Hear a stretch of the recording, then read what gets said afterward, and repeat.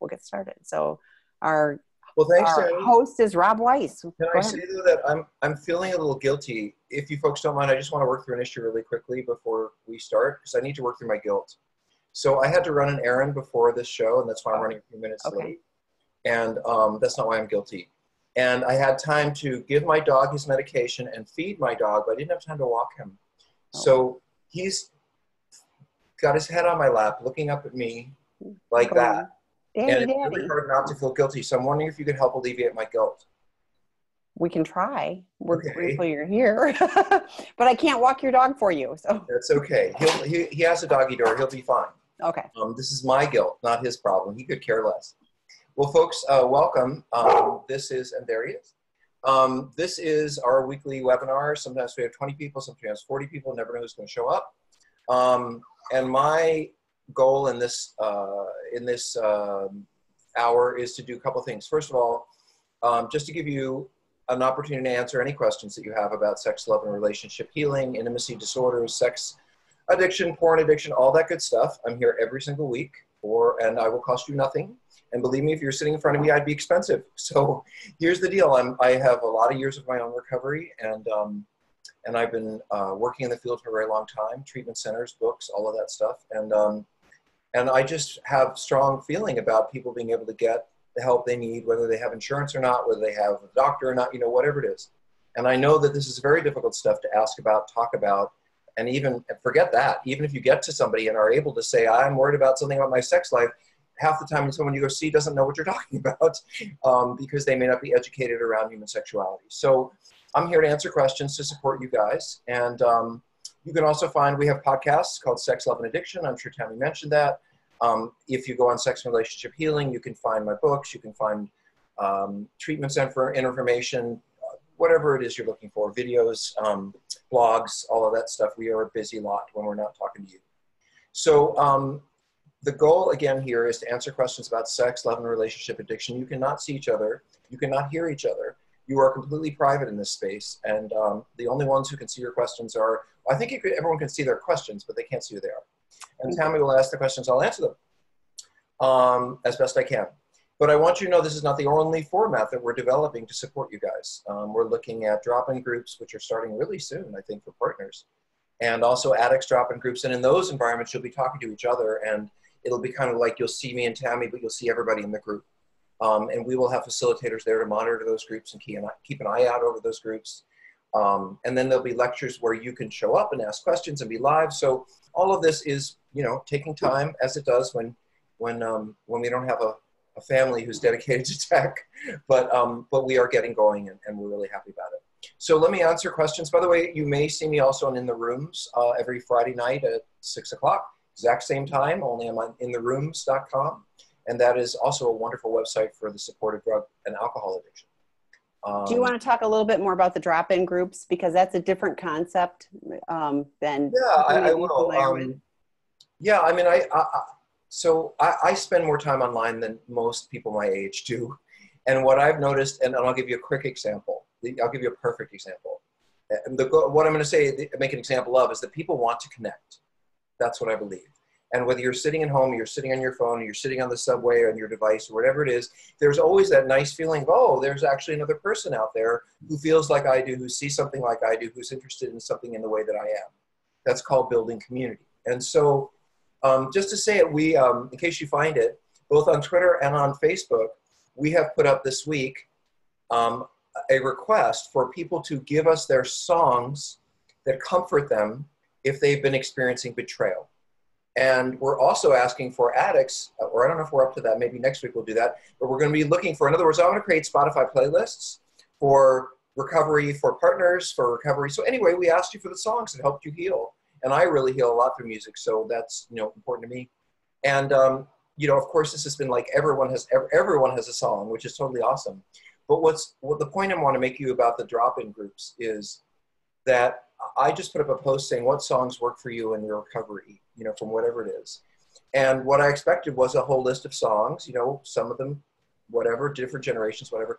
What I didn't expect was that the people would put the songs down and then they would start writing each other and say, I like that song too. And, that was a great song for me in recovery. And all of a sudden, all I did was put out this single monologue hey, what do you think out there about this? And not only are people coming back at me with, this is what I think, but they're talking to each other. And that is what we're trying to do, is create an environment where you can talk to each other. Not everyone has the ability or the time or in a situation to go to a 12-step group, although we fully recommend it. Not everyone's going to make group therapy or even a therapist's office, but if we can create a space for you to experience what it's like to heal by looking at that wife in that box and saying, wow, she's attractive, she seems nice, how come she got betrayed? Or looking at that young man in the other box and saying, wow, he seems like a really nice guy. It looks like he's been really good to his kids. I can't believe he's a sex addict. You know, it's good for us to see people like us because we sort of think like we're the only one with a problem as much as we run into people and hear other people, until we run into people who have the same problem as we do or the same excitement about a song. There's something just really comforting and building about that. And that is what I want to grow. That's my belief. I'm pulling in Tammy, other friends who say, I think we believe it too. And even if it doesn't help you, there's a whole generation of young people who are used to, comfortable with, and familiar with creating community online. And they don't feel any different, as you well know, because you call it rude, some of us older folks, they don't really feel very different whether they're talking to someone on the phone or talking to them in person, because they've made that connection. And so I'm going to go with that and say a connection is a connection is a connection. And the opportunity to be in the presence of other people who are healing is a gift in whatever space we can provide it. And don't you love when I do that, the light gets better? I'm going to do that more. I don't know how to make the light better, but woo, that really worked. Anyway, so, and no, you know, in the whole big wide world, there are probably a couple of thousand experts in this area of the work. And then when you really get down to the experts, the people who've written books and done research and developed treatment centers, is maybe, you know, 15 or 20 of us. And I'm grateful to be one of those people. So I have a lot of experience, a lot of knowledge that I am glad to give you for free.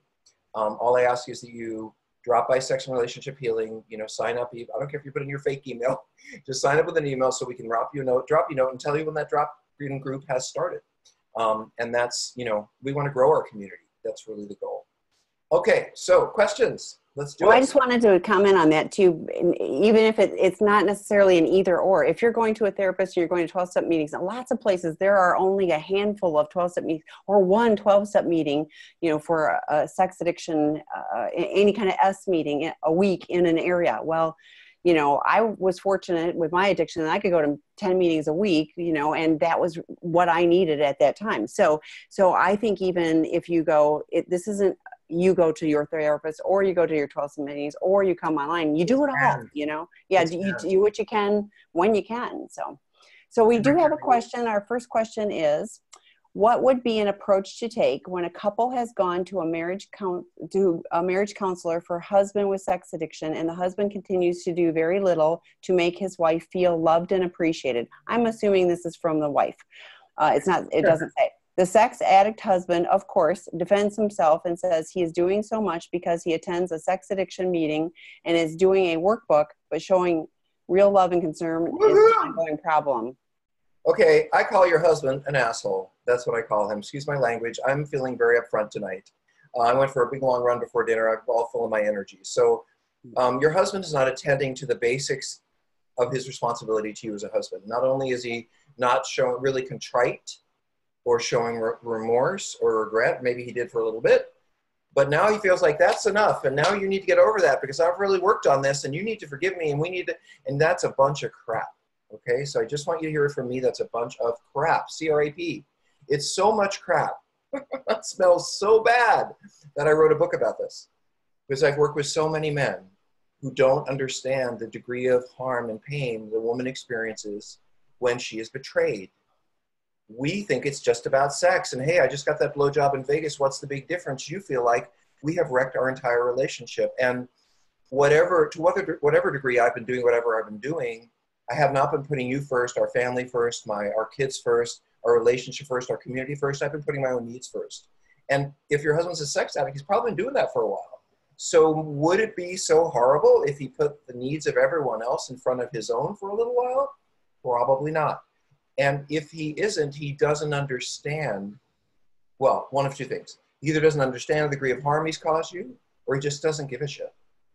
And so to this end, I would say, I wrote a book about this. It's $12. Go buy it. She already did. Okay. Husband read out of the doghouse and still acts like this. Oh. So for everybody else, I wrote a book for husbands who just don't get it and don't understand the pain their spouse is in. And I have to say, so that worries me for you. And I really, really mean that. It's not, I'm a pretty good writer. And when I wrote that book, I was speaking directly to men about how their relationship can be severely, profoundly harmed for the long term by not properly healing the breaking of trust. And I have talked about it in that book about how it hurts your kids, how it hurts you. I don't think I could be more clear about the pain that I see spouses go through, male and female. So if, and I have worked with, I just want to say this to you, ma'am. I've had people read that book who had an affair 25 years ago, lost their marriage. Now they're on their, second marriage, new kids, whatever. It's 25 years later. And they have said to me, I read your book and thought, wow, maybe I could have saved that marriage if I understood what I needed to do. I wish I had known this then. I have had women read that book and say, the book is called Out of the Doghouse. I've had women read that book and say, oh my God, I didn't realize how much trauma I had around being betrayed in this way because I was so busy taking care of kids and our lives. And I didn't get it until I read your book, and it reminded me how much pain and struggle I went through when he was so cavalier about his behavior and I was devastated. So I say all this to say, not that I'm such a fabulous writer, but more that after 25 years of working with these guys, I understand what they miss, what they don't see. And I wrote a book to shove it in their face and say, listen, if you want to love this spouse, this woman, this partner, if you want to have this family, this relationship, you got to do some of this stuff. You've got to show some humility. You have to stop expecting that she's going to forgive you when you're ready to be forgiven. And you have to maybe get on your knees and pray a little bit in gratitude that you still have a spouse or have a family, because, I don't see any reason why this person wouldn't have left you. So all of that said, I have only sadness. And I'll give you your money back for the book if you like, but I don't think that's the issue here. Either he didn't really read it or he just doesn't care. There isn't a man on the planet, I think, who loves his wife and children on some level, who could really read that book and say, oh, okay, well, that doesn't matter to me because she's just going to have to get over it. I just don't think so. So either your spouse has not a lot of regard for your feelings, or he is so tired of hearing about it from you that he's just shut down that part of himself that's listening, and he doesn't care what you say, he's not going to listen. Or you married somebody who doesn't have the capacity to show remorse and empathy. And I don't know which one it is, but I do know that you have the right to be angry and hurt and feel wounded and protective and not be ready to forgive until you see the change in behavior in your husband. You need to see the behavior, not hear it. Healing trust is not about candy or flowers or I'm really sorry. Healing trust is about showing up for you more than I ever did before and being willing to do whatever it takes to win your belief in me back. So it's interesting, let me say this to Tammy. Tammy and I were talking to a conference provider recently who was kind of like, oh, we kind of want you to come, we kind of don't, we kind of like you to come, we kind of don't. And we were really stressing about it. And I said to Tammy, you know what? Forget this. We're great. If they want me to come to this conference, they'll ask. We got other conferences to go to. And so I give you the same reframing of the image of the picture that you're in. You're in a picture frame. Let me reframe it for you. You're being victimized by a man who is unwilling to own his part from what you say. And you have a right to say, I am worth more than that. I'm willing to even forgive at some point some of the things that have happened, but you have to be willing to show me that I can regain your trust and that you are worthy of that trust. It's just pure and simple relationship stuff. If your husband had done what he did to you, and I'm not talking about the sex. I don't know you, by the way. I've never met this person. I'm talking about lying, keeping secrets, cheating. If he had done that at work, would he be going back to the same workplace once they found out? Would they discipline or challenge, or would they just say, oh, listen, you're such a great, whatever it is you do at work, we don't care if you cheat and lie and steal. You're just always welcome here. So how is it that you as his spouse would tolerate something from him that his own workplace wouldn't put up with. So really the question is, what do you believe that you deserve for yourself? How is it that you can go about getting that? And if he's not available for that, where's the friends, the family, the support, the therapy, and the places where you can get the love you need, even if he's not willing or able to give it to you? And I just feel profoundly sorry for your situation, because no person deserves to be cheated, betrayed, and then have it all come out and have that other person say, oh, well, I'm working on it. You should get over it because it's not that big a deal. That's just not fair. That's all I can say. I appreciate that. I think that's a very good answer. Okay, so this is somebody who's joined us before, and so she's wondering what healthy activities for hubby could be in his third circle, the healthy activities. It can't really be sports related because he has a very physical job, and so she said he's walking like 30,000 steps a day, so Okay. he doesn't have the capacity to do that. So what would be some things that could do there? There are kids, so I'm kind of thinking, you know, family games or whatever. But and then there's another part of it. So, so I'll let you answer that one first. So. Well, let me go back to the source of the question, which is underneath the question, I think, which is, you are absolutely right to understand. See how the light fades in me? I'm so happy about this. I know. But I'll work it out. You're absolutely right to understand that if your husband is putting down the porn or the masturbation or the acting out, or that serves some function for him, making him feel better, soothing him, calming him, you know, stabilizing him, whatever it did. It wasn't about the sex. If you know a little bit about this work, you know it's about a lot of other things. Then he will need to replace that with what I would call healthy pleasures. And so you're absolutely right on the mark with he's got to go out there, and I have to support him in doing some things that are fun, just plain fun. And some of that fun, by the way, is going to a 12-step meeting. Some of that fun is journaling. Some of that fun is going to therapy, because self-discovery and self-exploration can be fun and useful. And connecting to other people who are healing is extremely useful.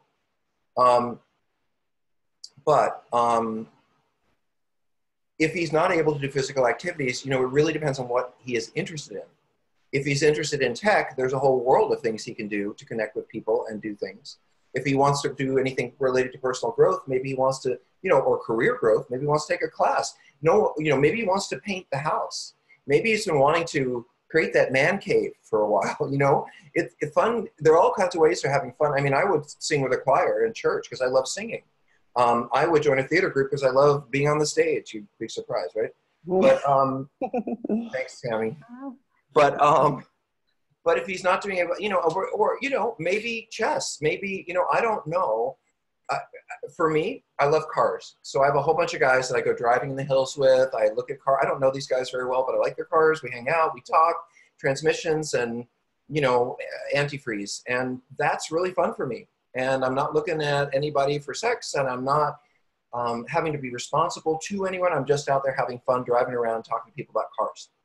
And I joined a car club for the car that I have, and now I know people who have the same car, and it sounds really superficial and trite, but it has nothing to do with the cars or the car club. It has to do with the people. And so, you know, there are many, many ways, and this is the fun part that I want to bring to you. Recreation for adults. Yeah, sports are great, you know, but if that doesn't work for you, even sports are really about bringing people together in a structured activity where they can enjoy each other and celebrate each other. I mean, that's in some ways and compete with each other and do what we do as humans. So, you know, there are many, many places he can go to get that. But he does need to do it. And it's important, and I appreciate that you recognize that, because I've had spouses say, if this is useful for other spouses, well, he or she was out every night doing you know what, and so now they need to be home every night taking care of me and the kids and the family. That's not really true. This isn't punishment. This isn't purgatory. This is a time, if you want to stay with us sex addicts, where we have to figure out how to live our lives without doing all that crazy stuff. And some of that means not being ball and chained to our relationship, but also going out. And I mean that in a particular way. Ball and chained because of our guilt, ball and chained because we're being punished. You know, we're not children. And you're not my mom or my dad.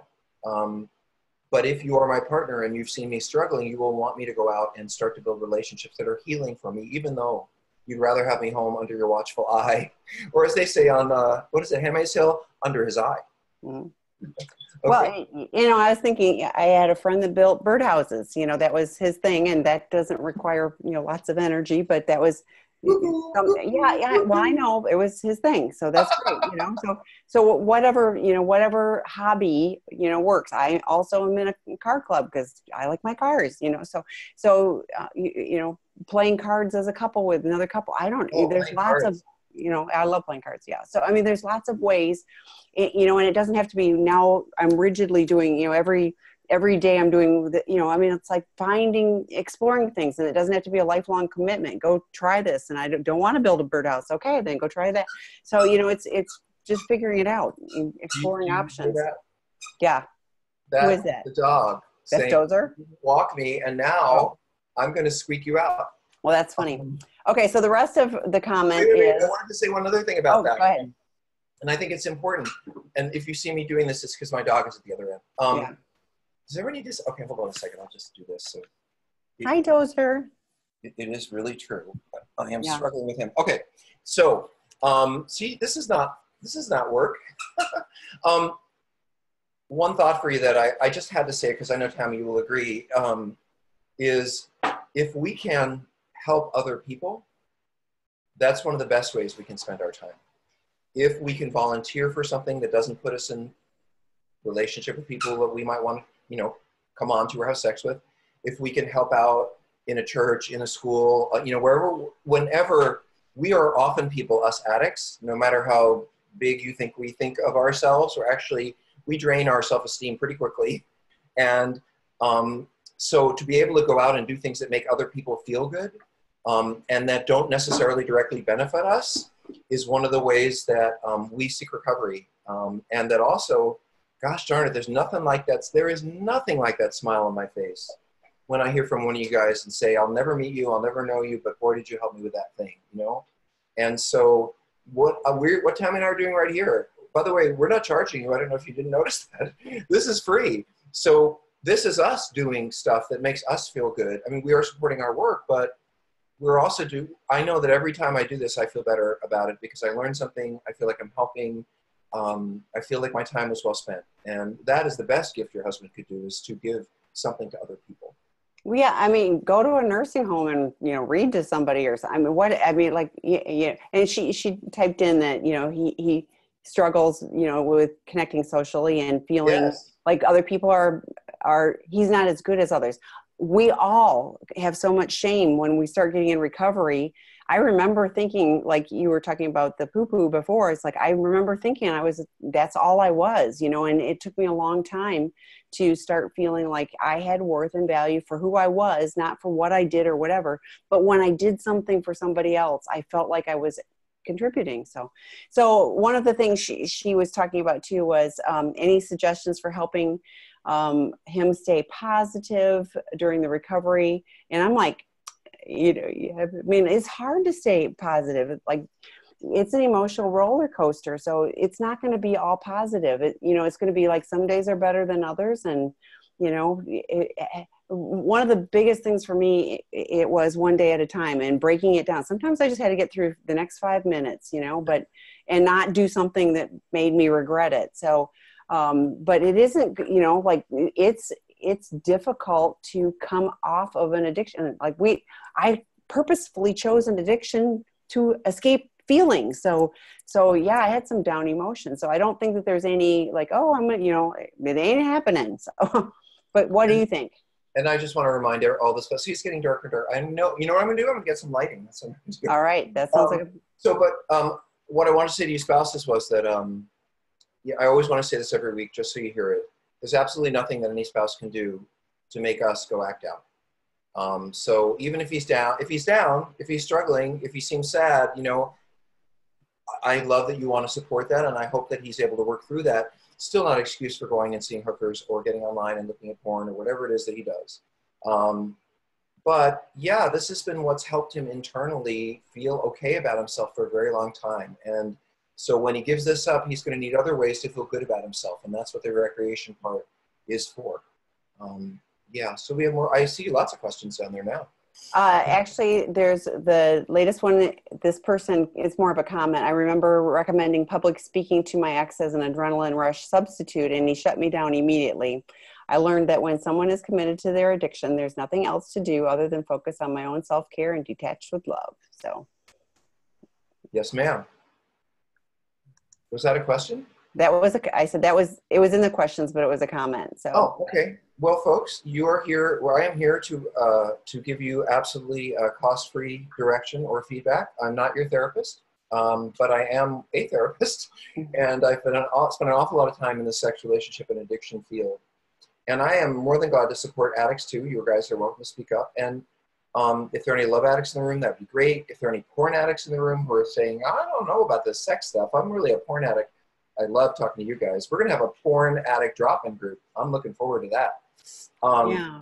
Well, and you just did a new podcast recently. Two. Yeah. Why don't you talk about those a bit? One with Noah Church and one with Gabe Deem. Of Reboot Nation. Yeah, Gabe Deem. I love these young men. I'm so impressed. You know, it's so funny. I have to say, it's not funny to you guys, but I'm now reaching out to young men in their mid-20s who are supporting people in their own community who are dealing with porn issues. And these are smart, reflective, caring men who are really into wanting to help people with something they've struggled with. And I have to say, I look at them and I remember being 25 years old and walking into my first 12-step meetings and thinking, wow, what the heck am I doing here? You know, and I wasn't even as far ahead as these guys are. They're really actively helping their communities at 25.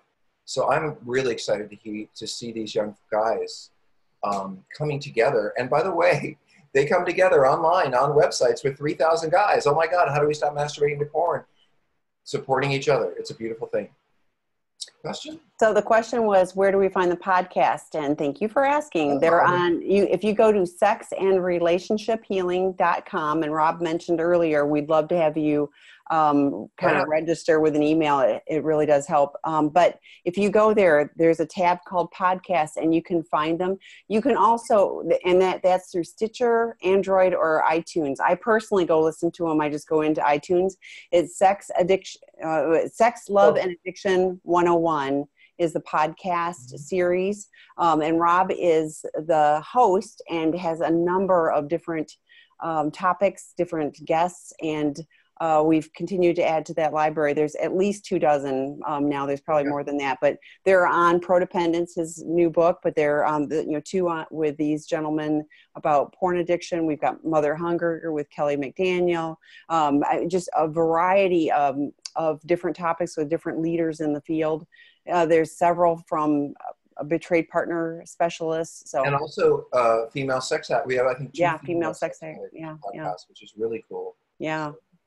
Actually two, because Kelly McDaniel and Stacey Sprout both talked about that as well. So yeah, I try to cover anything to do with sex and intimacy and addiction. So I talk with people about love addiction. I talk to them about the Mother Hunger one. Yeah, Kelly was great. I can see her comment when it comes up. We've done some for gay men. We've done some on drugs and sex. We've done some on different races, Asian community, Black community, and how these issues show up in those communities. I mean, it's just, and it's cool, I think, for me to have this, this bunch of information just sitting there that people can get in their car and just listen to. And what I would like, though, and I'm going to put this out there for you, Tammy, to tell these guys, there will come a time when I'm hoping that we'll have some recovering spouses want to do a podcast, and some recovering sex addicts want to do a podcast with me, so that we can sit and talk about your journey. And, I don't need your name. I don't need to know where you live. I mean, they'll hear your voice. But, at some point, I'd like to talk to people who have some real recovery about how we can help other people, what lessons you've learned, what's been helpful for you. Because I'm just the host. I'm just asking the questions. So I'm sure that will happen in the future. Well, and we've done some that were Q&A where we took a number.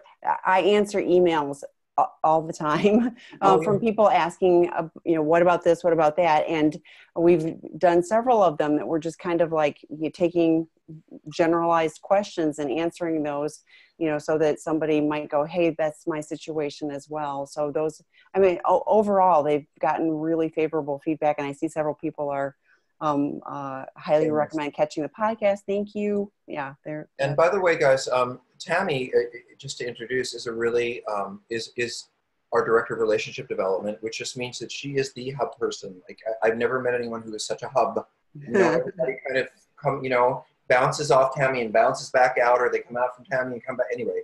So Tammy's our official hub person, which means when you write into us on sex and relationship healing and you say, I don't know what to do with my husband, or my wife is doing this, or, I'm really struggling with addiction and I just have too much shame to talk about it. Tammy's the one who will take those emails and direct you to therapists, direct you to books, direct you to activities that we're doing. And again, all of it is free. So and I try to let people know you're not alone and there's hope. That's my big thing. Wait a minute. Somebody said they're going to offer up their husband. Yeah, that's not fair. They have to. They have to volunteer themselves. So, yes. This is not intervention. We're not doing a TV show, but I actually want to hear from people who have good things to share about the process. Yeah, and so I think hopefully at least a few years in recovery so that they've got.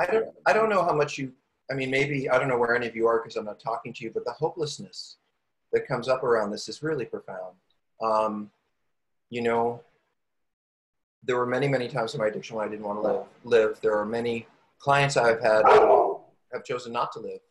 You'd think, oh, well, drug addiction, that kills a lot of people, alcohol, but having too much sex, all you have to do is lose your family once, or lose your career, or lose your reputation and standing in your community. And if you're vulnerable enough, that will be enough. So I know that this disorder hurts people, ruins families, and also leads to people not wanting to be here anymore. And we'd prefer that you guys just not do any of that because you have us as support, or at least we're going to be trying to part of your support. So we got questions. Let's answer them. Yeah, we do. So one of them is, I've been coming to SAA for about a year now, and it's helped a great deal. Give up masturbation, not being as impulsive as I once was, and not acting out. And I was wondering if that is healing from sex addiction. What does healing from sex addiction mean to you, Rob? I'm so glad you answered that. Asked that. I actually talked about this in the rooms this week. I'll tell you exactly what it means. After 25 years of doing this work, and then 10 years before that of being in my own recovery, I'm very clear about what recovery is for me. Recovery to me means being known, that there's no secret that I have that someone doesn't know about, or that I wouldn't be willing to tell someone. I don't necessarily want you to see what I had for lunch or see me in the shower, but if you saw me taking a shower, eating lunch, you wouldn't be surprised. I want to be the person who has integrity. Integrity is what recovery is about. That you as my wife, you as my husband, you as my friend, you may not know everything about me, but there's nothing that I would want to hide from you because I don't have anything to hide.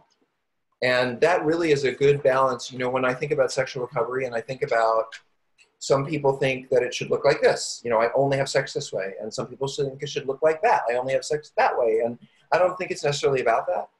I think it's about how can I live in integrity and feel good about myself and feel good about the way I'm treating the people in my life, and not hurting them, not letting them down, not keeping secrets, not hiding, not living a double life. When you start to unravel all of that craziness, that's what sex addiction is. And I don't ever want to live in a box of my own making anymore. I grew up like that. So, in the most obvious way for the first few years, especially, recovery is just about time.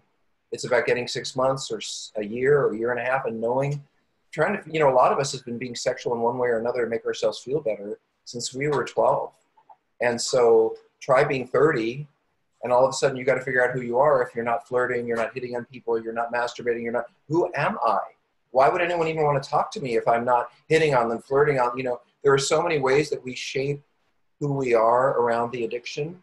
And when the addiction disappears or we try to eliminate it, it doesn't just leave a gap in time or activities, it leaves a gap in who we think of ourselves as being. And so the process is long. And it never really ends, it does go on. I'll never be the person that I would have been if I'd had a healthy family. Most of my clients never will be the same person they would have been, but hey, who could talk to you about masturbation had I not had the childhood I had? So, there are always advantages. There's lemons to lemonade. We have more questions. Well, I want to just tag on to what you were saying too. And, you know, I think really, you know, working with a sponsor, working with your therapist and finding out what it means for you, because like you said, you know, what it means for different people, you know, it's That's what right. behavior isn't going to be problematic for you. And that's going to be different from person to person. Mhm. Unlike alcohol, where you go, you know, the plug in the jug and all that, you know, it's like, it's very easy to define that, you know, it's abstinence, but not with sex. You have to, you know, it's about having healthy relationships and what's going to work and facilitate that for each person. So, you know, working in a trusted community, good therapists, good sponsors to discern what is going to work for you and the Good timing. website. So I'm sorry. Good website. I Good still can. website. Oh yeah. Us. Yeah. Well, yeah. Yeah. Yes. But that would be community. That would be safe Yes. community too. But we won't be able to offer, like for you, this, you know, a detailed thing where somebody who's gone through a fourth and fifth step could go, hey, this is what's going to be problematic for you. So that's where I was going with that. So, okay.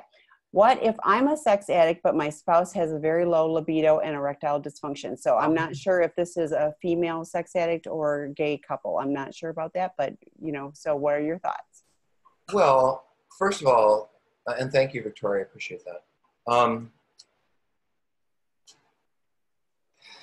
Wow, that's such a huge question because um, I don't even know where to begin. And the reason I don't is because there's so many questions within that question, meaning why does he have an erectile dysfunction? What's going on with him? Has he had trauma? You know, where does that come from? Is it physical? Is it emotional? Does he want to deal with it? Does he not? I mean, there's all of that. And that's just his part. And then there's yours. And I don't know, again, if you're a guy or a gal, but either way, here's the message to you. You know, your spouse, if you really love them and you're really committed to them and you really want to be in this relationship, then they deserve, I think, you're going to them and saying, hey, I'm not happy with our sex life and I am not willing to be celibate and I'm not willing to just have a sex life with someone who doesn't get erections if they can do something about it. So let's get some help. I don't think that a spouse who is disappointing you sexually or letting you down sexually or even emotionally, you know, not showing up or just absent or distant or irritable or, you know, it's not a healthy, or I don't think it's a healthy response to say, well, you're down and I'm not getting my needs met, so I'll just go have sex with other people. There are many other ways to handle relationship issues. You know, if your man is not being sexual, you could not be sexual for a while and work on it with him. You could figure out, you know, and if you wanted to have a separate sex life from him, and people do, you need to go through him. You have a bond with him. You have a commitment to him. People have open marriages. It's not my job to say I do sex addiction. It doesn't mean I tell you how to live your life.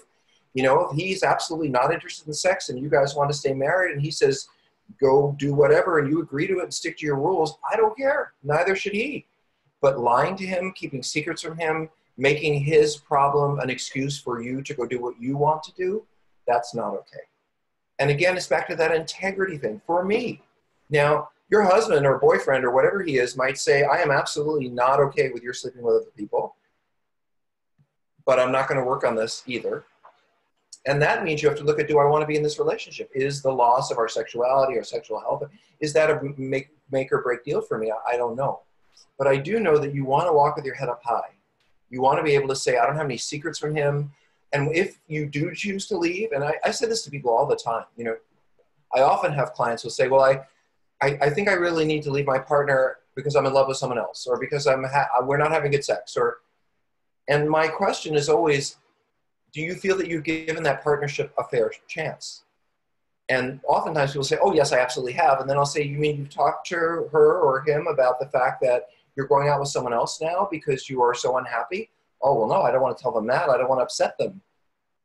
So it's really the integrity with, this is where I'm at with our relationship, that I can come home every night and feel good about myself, whatever's going on. And then they can feel good about themselves and we can feel good about each other. There are many ways to love. But lying and cheating and keeping secrets and living a double life is not love. It's deceit. It's a double life. It's not what anybody would want to have, and I wouldn't wish it on you. Okay, how about this one?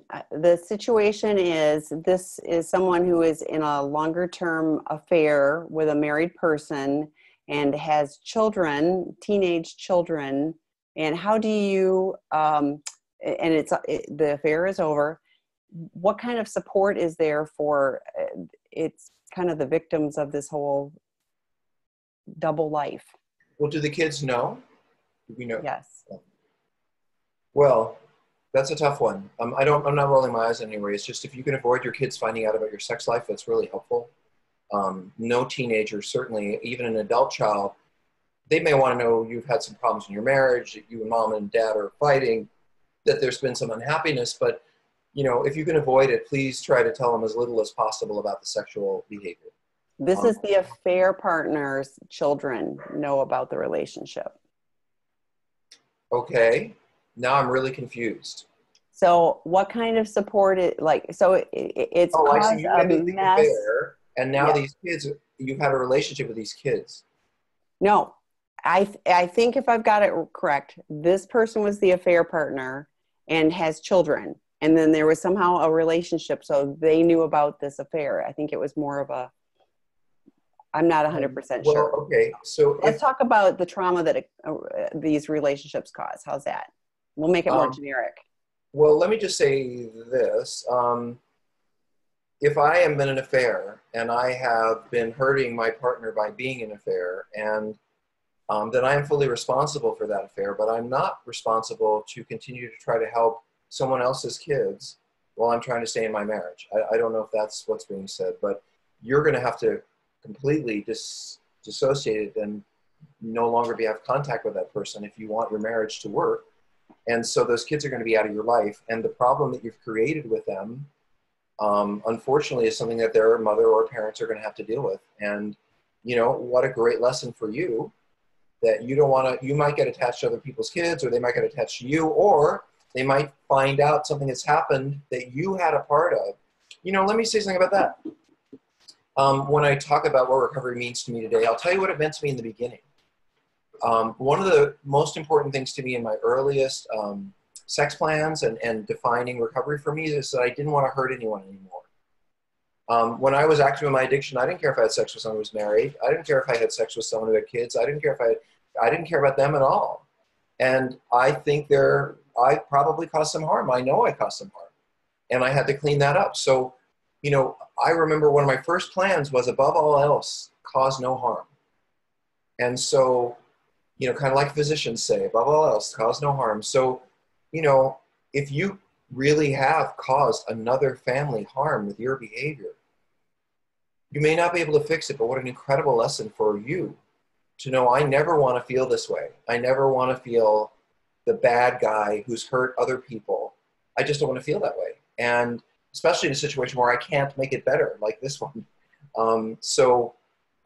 I think, and Tammy, you can probably back me up on this, there's many times in 12 steps when we want to fix something that we can't fix, we want to make an amends that we can't make, we want to, you know, and maybe you might have a word on how to have some peace with that, even though it's something about how you live your life today, I think. Yeah, no, I absolutely agree. And, you know, there are some amends you can't fix. And I've been emailing with this person, and I'm going to, you know, give some therapist suggestions, because I think some higher level support is needed. So I will do that more tomorrow too. So okay. Somebody wrote, I bought your book. I don't know which one. I'm assuming Prodependence, but we'll see. And I wrote 10. Yeah. And you hit the nail on the head for me. Thank you for validating how I feel. So that was nice. So, so this one is, I want to support my wife. So this is the male addict. I want to support my wife and show remorse without triggering her anger and exasperation, as well as my own defensiveness. What are small ways to gently earn trust? Well, there's a saying, if you want to be trustworthy, do trustworthy things, you know? So the simplest way, the easiest way to regain trust is to keep your word. Show up on time. Bring the groceries home when you said you would. Don't ask her to invite you to watch TV twice. Go and join her the first time. In other words, don't, anything that you've done, anything, well, I'll use myself as an example. I can certainly be narcissistic in my relationship, and there are times when I think I deserve to not have to clean up the dishes, or I feel like, you know, I've done enough today, or this is a time when you want to go the extra mile. And even if she says, well, you're just really trying to push up to me, you are. It's nothing to hide. And you know what? A lot of times I find that I hear from husbands that, you know, I think a lot of it, they'll say stuff like, I think a lot of the things that I've been doing to help her trust me more and to gain forgiveness are probably things that I should have been doing all along. Like being more forgiving, being more loving, being more available, being more helpful. Because if you're an active sex addict or love addict, you're not present for your relationship. And therefore your partner's needs, it's just so easy to dismiss them. Oh, well, I took out the garbage today, so she doesn't need that. Well, maybe she does. And right now during the healing process, it's not the time to say, I took out the garbage, she can do that. It's the time to say, I took out the garbage and I'll help her with that. Because you're trying to clean up your mess and you want to show that you love this person. So make their life easier in any way that you can. And I'm going to say, take out the garbage and don't say, I took out the garbage. Like, just do it. Like, just see how many things you can. Wait. I got to tell you that's not about addiction. That's a man thing. Well, all men take out. Okay, it's a man thing, but yeah. All men take out the garbage and say, honey, I took out the garbage, you know, and I cleaned up the kitchen, you know, like it's such a miracle that we did that, but we want all that validation. I think that might just be us, but I could be wrong. It possibly. I still tell my husband, thank you for unloading the dishwasher. I am really grateful, but I want to encourage great behavior. He's a great guy. Don't worry. But it's one of those things where your husband is a great he guy. Never has to say thank you for unloading the dishwasher to me. And I don't care. I'm not looking for it, but I want to reinforce positive behavior. So, but I'm just saying to you, like, just do stuff and don't go, hey, I'm doing good. Yeah. Hopefully that helps though. But yeah, I think it's a lot of those things. And, you know, I mean, maybe even just say, you know, what can I do for you today? You know, is there something that would be helpful for you today? You know, I mean it sincerely. Look in her eyes. I mean, to me, that's what? My dog is about to eat a squeaky toy and swallow it. So I'm going to go get him a cookie and I'll be right back. So maybe we can get the next question. I will work on that. Let go of that. Hey, codependency. Yes. So codependency, actually, so somebody wrote, it was Codependence, the Moving Beyond Codependency, and that book did just release in the middle of September. It's charting high on Amazon and different categories for substance abuse, whatever. So yes, you can find somebody. If they haven't read it yet, hand it to them, hand it to your therapist. There are a few therapists who are actively engaging with codependence. And we're going to be, it's on the list because we're going like, okay, so there'll be a workbook coming out. There'll be some other materials. So keep watching for that. We'll have a prodependence drop-in group. So you will be able to do a drop-in group specifically for prodependence probably in the next few weeks. So we're getting there with that. So, okay. And for those of you who are asking just very briefly, I have spent 25 years, you know, working in the field of addiction, and I've never felt comfortable with the codependency model. It always felt too blaming to me and putting responsibility where it didn't belong. And so codependence is a reframing of that issue for me. It's been about 35 years since we've really had a new model for partners of addicts, and I created one, and one I think that's much more loving and validating and yet still really supports you guys. So that's what that's about, just to say it. Hey, we got questions in there. We don't have much time. Let's get to them. Okay, so one of them is a kind of a follow-up. She thanked for the answer. It's difficult being in a marriage with a husband who continues to show he doesn't care. He feels like he's doing so much because he's going to one SAA meeting a week.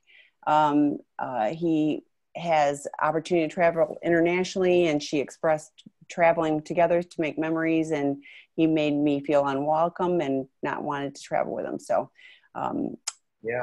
yeah, it's not a good marriage. Not as and I don't mean to say it can't be a good marriage. Right. Every time you type, it sounds bad. That's not a happy marriage. No.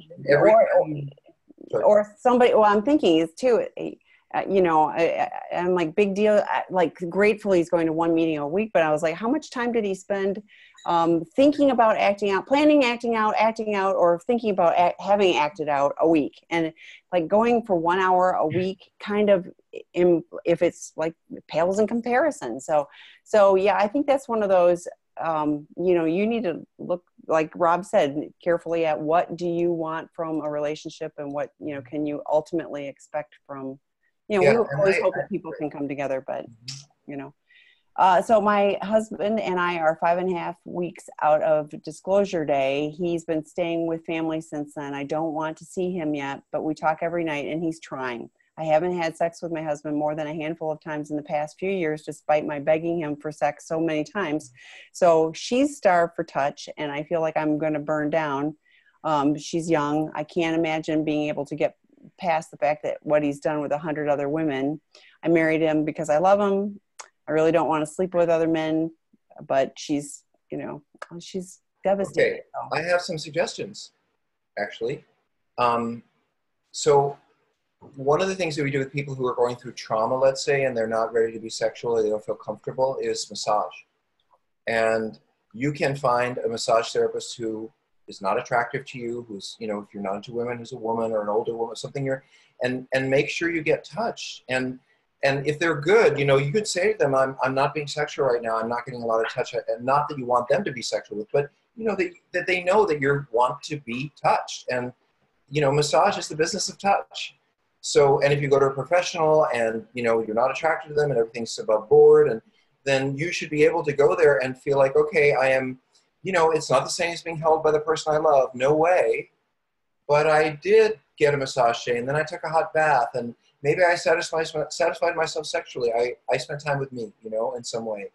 And it won't replace what you're looking for in your partner, but it might help you tolerate the time until you're ready to reconnect. And I would not push your feelings about him aside and say, well, compared to sleeping with 100 women, what could my love mean? I think your love might mean a great deal. And if he is willing to put himself on the block and work on this for your relationship, you might have a better relationship than most of us ever do, because you're young enough. A lot of us don't face these issues as couples until we're in our 30s or 40s or 50s. You might be young enough to have an amazing relationship. I do also want to say this on the other side. If you're married to someone who's not working on it, who doesn't give a shit, who just expects you to put up with it, it doesn't sound like who you're with if you went through disclosure, but, you don't have to stay. No one's making you stay, but you picked him for a reason. And I believe what you're thinking, which is, I'm guessing, that everything about him can't be wrong. Everything about my picking him couldn't be wrong.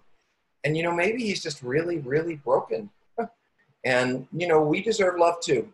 So I doubt he tried to hurt you, wanted to hurt you, meant to hurt you. He did deeply. I could understand wanting to say, well, he had all the sex and I didn't. Now it's my turn, and who would blame you? But it's all about, as Tammy said, how are you going to feel about yourself? What makes you feel good about you? And if you've been patient this long, now is going to be the time when you get to speak up and really ask for what you want. And then you're going to see. In fact, let me just say this. In the next 6 months, that may tell you whether he's really the man for you to be with or not. Now that you've gotten through disclosure, now will be the time to begin to see, how do you work through things now that there's an even playing field?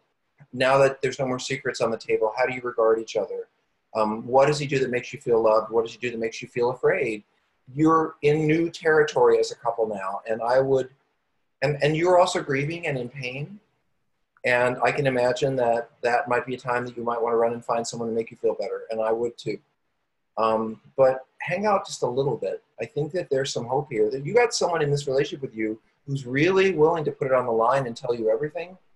That just doesn't happen every day. I've seen a lot of guys walk away from relationships like this and say, screw you, I'm not telling you crap. And he didn't do that. So maybe he is the guy you thought he was. Well, and you don't mention it, you could be, but I don't see that you are getting support for you because this is devastating and traumatic and painful and everything else. And you deserve somebody professional who's qualified to support you in working through this. And I do hope you'll join the drop-in groups when we get them started. And I mentioned Kristen Snowden is doing a webinar this Wednesday at 12:30. About healthy sex. And hers, yes, hers is about relationships and all of it. So yes, so 12:30 Wednesday afternoon Pacific time. So it's on our website, but you can always email me too. But please join us for that as well. But I want to say one more thing here, Tammy, because I know this person is really struggling, and she said, I'd really like to have sex, and I heard that, and I want to validate that. Let me just say one more thing. I know we need to go, but if someone you love truly is not going to be able to meet your needs over time, and you've discussed that, and this is okay for you to say this might not work for me. It really is okay. But he's not going to come roaring back into your arms having sex 5 days a week with you. If he avoided sex with you and he ran to other people so often, so long, and then put your sexual needs down and said, not tonight, that's a deeply ingrained pattern in your relationship, and that's going to require some therapy. You're going to have to get past not only the betrayal, but also how can we maybe go see a sex therapist and begin to restart our sex life or start our sex life. And I'll tell you how it starts. It starts by holding hands. Are we at time for one more? I think, let's see, yeah. I'm going to go eat dinner. Okay. I think we're pretty caught up. So I think we're good. So thank you all for joining us. Well, again, Wednesday at 12:30 with Kristen Snowden. 12:30 Pacific time? 12:30 Pacific time with Kristen Snowden. I always give Pacific time. And then we'll be back here next Monday. And if you have questions or need to reach us, drop Tammy a note at on the Tammy contact at seekingintegrity.org, or ideally go through the sexandrelationshiphealing.com. Yeah. And the podcasts are there, and there's so many podcasts. When you guys are talking, I go, oh, they just went and listened to that podcast. I think that would help. Bye, guys. Thank you, Tammy. Bye. Thank you.